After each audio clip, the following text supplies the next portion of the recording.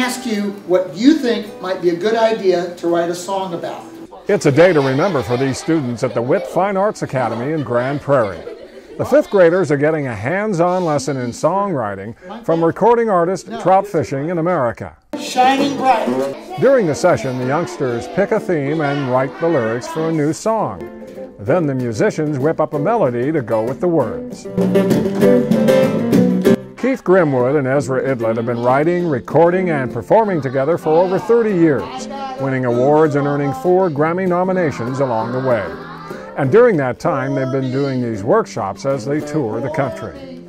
I wrote songs for years and years and years and years. And then suddenly, when you're going to teach something, you got to realize you have to analyze your process.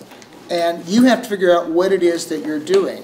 And when you start thinking about your own process, your process gets better. You start defining what you're doing, and you figure out how to do it better and better and better.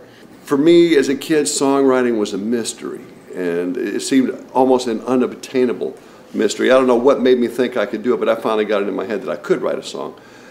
But to see them engaged and to realize the possibility is there for them if they're interested in it, that really does it for me.